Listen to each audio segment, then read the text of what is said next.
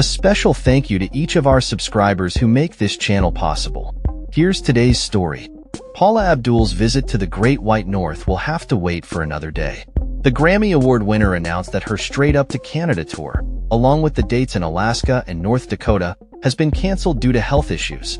The 21-city tour, which was set to kick off in September, was eagerly anticipated by fans in both Canada and the US. Abdul expressed her deepest apologies to her fans, promising to come back stronger and better in the future. The decision to cancel the tour came after Abdul sustained injuries that required a minor procedure and a 6 to 8 week recovery time.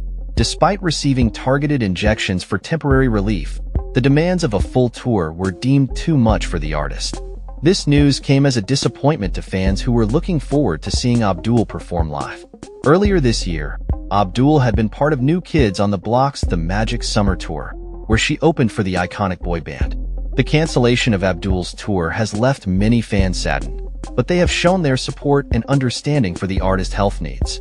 That's all for this story. We upload videos every day covering many different subjects, so hit that subscribe button to stay informed. Thanks for watching.